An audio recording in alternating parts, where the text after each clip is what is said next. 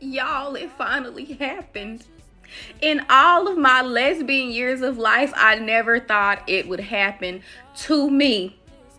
It wasn't until Pride 2024 I received my first strap pic from a woman. I've never been so mortified in my life. And at this point, I have leveled up in all lesbian ways. Now look, I hardly doubt that I have an audience full of studs and shit like that. I just highly doubt it. But to the men, let me tell y'all something, bro. Never send a woman an unsolicited dick pic, bro. That shit is bad. Look, a lot of men gonna send that to a woman because a man would welcome nudes from a woman even if he don't know her. That's cool to us. But a woman don't feel the same way about that, bro. Like, they gotta find you attractive and shit like that, bro. And they gotta want to see the shit, bro. And she gonna let you know if she wanna see that Pennsylvania, bro. And good. And guess what else? Bro, that shit a crime in a lot of states, bro. You going to jail. And even if it's not a crime, they got some women out here who will literally screenshot that bitch and put it on Facebook and Instagram and all that and tag your stupid ass. Yeah, but I didn't know that was a thing in the stud world, bro. I've experienced my femme for femme life. I've experienced my U-Haul lesbian life. I've experienced the huge age gap life. I've experienced my DV partner. I've experienced my woman having a wife on this side. I've experienced being the bender and not just the bend-e. I've experienced it all. Like, I've reached all my lesbian stars. I can just completely be taken at the game. Like, please, y'all, don't talk to me no more. I can't believe I experienced this. What? You know, it's still very interesting that a woman would send a fake dick pic. That's crazy. The strap? Like, I wonder what it was like. Like, did she do some shit like this with the strap? Like, come on, bro. What is she doing? Because I would think you could just Google a generic picture of a strap and just send it to the woman. But nah, she probably was butt-ass naked in there, booty ball naked, with the thing on and all that kind of stuff. I used to work with a stud, man. She used to keep it on at all times. She said you just never know when it could go down. I said, all right, I hear you. If you like it, I love it. What's going on? What's your Mariad? Now, next up is Mr. Ricardo. 12-year marriage, a long time that, more than a decade. Man says don't fall into the mistake of just being a provider and things like that. Because if you're not there emotionally, you'll come home one day and find out that she's been messing with her gym trainer. No, Ricardo, you me I said up. You see you have a problem. You have a problem. Is this a cry for help?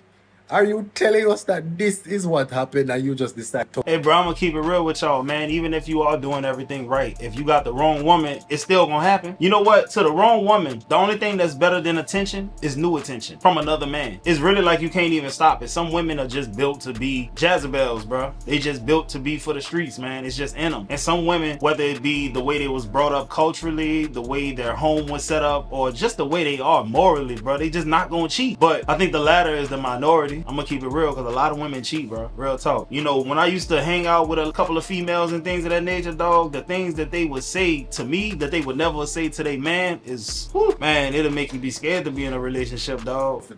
With the 12 years, because this is insane. This is, people, we don't think gonna understand what's going on by your side. No, that one here level me. Akeem married for 7 years, and before no ask is not me, nobody the foolishness.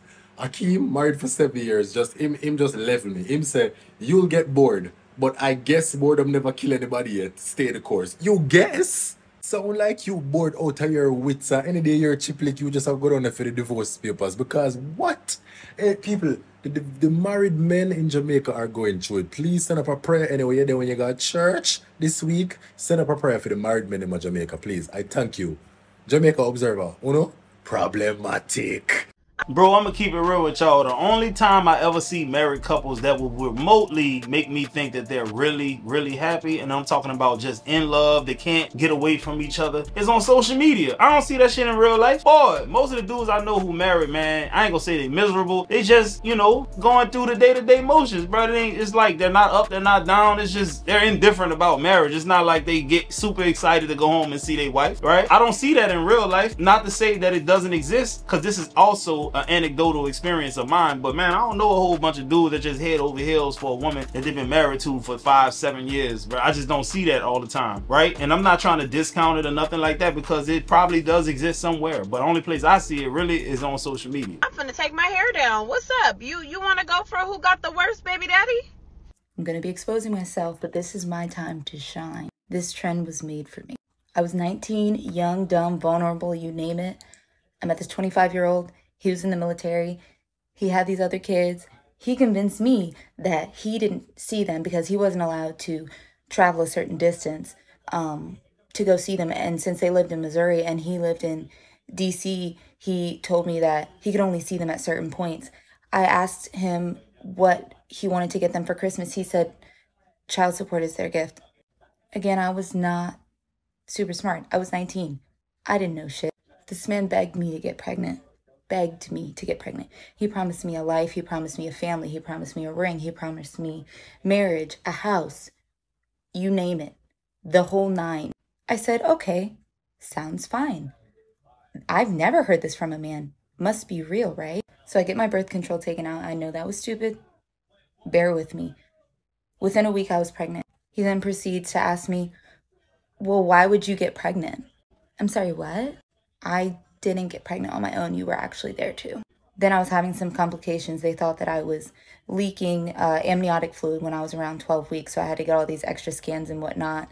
All of these doctors were consulting with each other and they were like, I don't know what's going on. I'm not sure why you're leaking amniotic fluid. Anyways, they told me that I was gonna have to get a DNC and that I would likely miscarry over the weekend. I was obviously distraught. This was my first and only pregnancy. And he said, it's not that big of a deal. We can just make another one. Anyways, it ended up being an STD that he gave me that was causing me to leak fluid from my cervix. And yeah, because he was cheating on me the whole time we were together. I was super sick when I was pregnant. I had hyperemesis gravidarum, which causes constant vomiting. I would vomit around 20 to 30 times. And you know what? Not all people are created equal. Some people have wrinkle-free brains without a single crevice in it. I'm just keeping it real with y'all because at 19 years old, you know, if a woman would have told me some crazy ass shit like, I don't have none of my kids, I got 3 of them, but you know, they stay with their daddy. I was smart enough even at the age of 19 to be like, that don't sound right. All the women I know got their kids, even if they got 10 of them bitches. You see what I'm saying? I had discernment at 19. You get what I mean? And then she talking about, this nigga said, well, why you let that happen? And it takes 2 to tango. And then he doubled back and said, we could just get another one if this one don't make it. Nah, you should have left that nigga alone right then and there. But we gonna continue on with this story. Alright y'all, today's video is being brought to you today by Pookie Will, right? And guess what? He a hood nigga, he ain't paid me shit, man. He low-key just made me do it. I ain't have a choice. So here you go. Plug him in right there, man. Y'all go check him out real quick. Today, every day for 3 months, 2 months, whatever. I was in the hospital once or twice a week. One of the times I had to be admitted into the hospital in the antepartum unit. He did not come with me to any of the hospital visits. I think he came to one doctor's appointment. He told me that he was not working, but that he would not be coming to the hospital to stay with me while I was sick. And I ended up being alone because my mom had to work. Yeah. I ended up breaking up with him because he was not supportive at all. Went through most of my pregnancy alone. He comes back around because he wanted our son to have his last name. That's what I'm assuming. He weasels his way back into my life. We get back together. We get engaged even. Truly the worst months and years of my life. Now look, she was young and dumb and she was pregnant and you know how the hormonal thing goes. Cool. So he went in there, wooed her and gave her these sweet nothings in her ear. But dog, somebody in her life should have told her, bro, you need to run for the hills from this dude. Real talk, man. And she steadily went back to this dude. And guess what? You know she a product of a single mother because she said her mama had to work. Well, why you ain't ask your daddy to come? She ain't got no daddy, bro. Because I would have told my daughter, listen, first of all, I'm whooping his ass. And number 2, leave this man alone, bro. God damn. He proposes. I say yes. We end up moving to Texas. But on the way to Texas, because we drove, we stopped in Missouri, which is where his family is from. I found out later on that the entire time that we were driving from Virginia to Missouri and Missouri to Texas, he was texting and calling other women and figuring out how he was going to meet up with. So when we got to Missouri, it was the middle of a snowstorm. And the day after I get there, I had met his 2 oldest kids the night before, and they were with me. And then I also had our son, who was 5 months at the time. He left in the morning in the middle of a snowstorm with no food, no money, no car, nothing. And he said, oh, I'll be back soon. He didn't come back for 6 or 7 hours. And here I am, like, what am I supposed to feed these kids? He went to go meet a girl the day after I met his kids for the first time ever. Oh, and I almost forgot, because I had second or third degree tears when I gave birth. And he convinced me that around 3 weeks after I gave birth that it would be okay to engage in schmex again. Said, brother, desire to get some of that sweet Virginia real estate has to be one of the strongest forces on earth, because I'ma assume this a brother we talking about, right? Because she black, I'ma assume he's black, right? Bro, do you know how horny you gotta be to drive in a snowstorm to go get some ass, bro? Oh, Lord have mercy, boy. Listen, that's a powerful emotion, bro. It's like a pool of black tar. Once it catches you, you're caught. Or whatever that boy Leonardo said. Boy, that's cold-blooded. And I was like, no, I don't think so. I'm actually still bleeding a lot. And he was like, no, it's fine. It's fine. The other mom of my kids was fine at this point, so you'll be fine too. So yeah, that happened. When we moved to Texas, he wouldn't allow me to get a job. He wouldn't allow me to drive for the most part. Finally bought me a car at one point, but it was janky. He wouldn't allow me to get a job. He wouldn't allow me to go to school, because he wanted to provide. So he got us an apartment, and we were near a military base. He would leave at the crack of dawn in the morning, and he would come home, and he would lock himself in our bedroom until late at night, when he would eventually unlock it and let me and the baby come into the room. Now look, I don't want to victim shame or nothing like that, but baby, I just don't know what's wrong with you, like, at all, bro. Like, listen, what in the hell was you thinking, bro? You should have ran for the hills, man. Come on, bro. Nah, there's always two sides of the story. She could be making this whole story up and whatever. She could just be a bitter baby mama. I'm leaning towards she's not, but she could be. Give him the benefit of the doubt. But obviously, he's doing something foul in that room. He gotta lock you and the baby out, so that he could talk to other women. He wouldn't talk to me in the morning. He wouldn't talk to me in the evening. He wouldn't have sex with me. I did all the cooking, cleaning, child rearing, everything. Yeah, it was pretty bad. To this day, he has only seen our son once in 7 years. I once got a child support check for $6. He has a new baby every 6 months to a year, with a new woman, because he basically couch surfs and convinces them to have his baby so he has somewhere to stay, and has some type of obsession with breeding, I think. The funniest part about it is that he calls himself a dating coach. Oh, and he changed his name legally to Pharaoh because he believes that he's Egyptian royalty, which is why he believes in having multiple women and multiple babies by multiple women. So yeah. Oh, and because of all these children that he has, that's why I barely get any child support, which is why I, was basically like, okay, I'll be the sole provider. Sometimes I do get child support, $30 or $60, depending. But a lot of months it doesn't come. Do I win? Hey man, these young women know how to pick them, don't them? And then they gonna expect one of y'all or me to come and play cleanup man, bro. Like, every red flag was apparent from the beginning. She just looked past it. You know what's crazy? He a hobosexual, H-O-B-O, not the other one, because I don't want YouTube tripping. H-O-B-O, goddammit. Yeah. But he did all of that in the beginning, and she still decided to rear his children. Oh, Lord have mercy. That's crazy, bro. Like, you're not supposed to do that, man. Common sense, dog. You know what I'm saying? And then they'll say, well, I don't believe in going to the hit man, but you believe in premarital sex. I ain't saying that they equal, but I'm just saying, where do we draw the line? But back to what I was saying, he's a hobosexual. That means he was touching the back of the oven, bro. He was cramming it in there, tearing her ass up, hollering, ooh, all that there. And she was dickmatized. She wasn't in love. She was just addicted to what the dick did. That's what it was, bro. And a woman to keep that baby just because of that. Lord have mercy. Now you're getting $30 every once in a blue moon for that child. You made your bed, not lying it. I divorced my wife because the way that she started dressing. I told her from the jump that I don't like women that dress provocative. I don't like that stuff at all. You have to dress modest. You know what I'm saying? Only dress provocative if it's just me and you inside the house.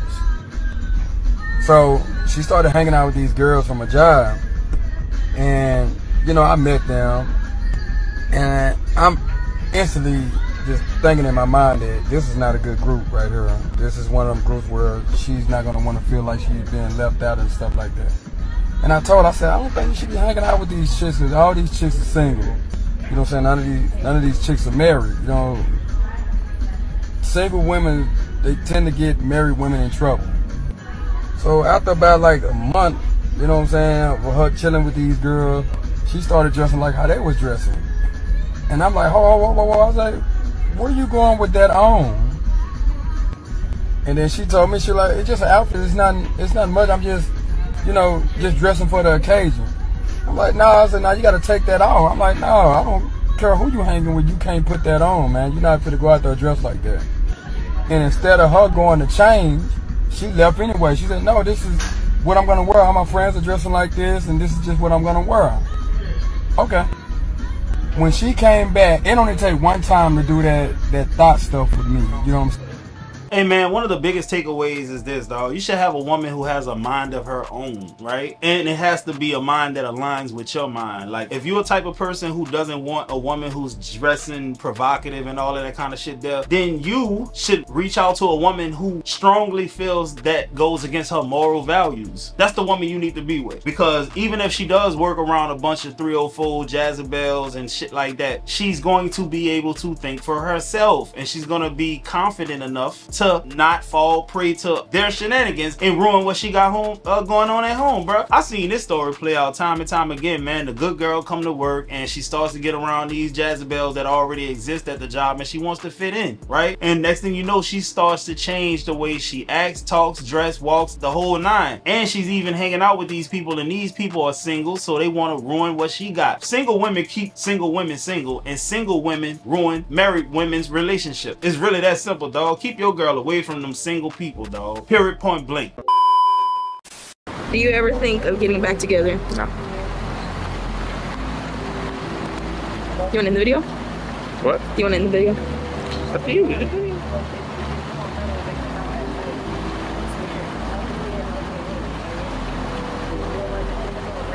What you want to do? Come on.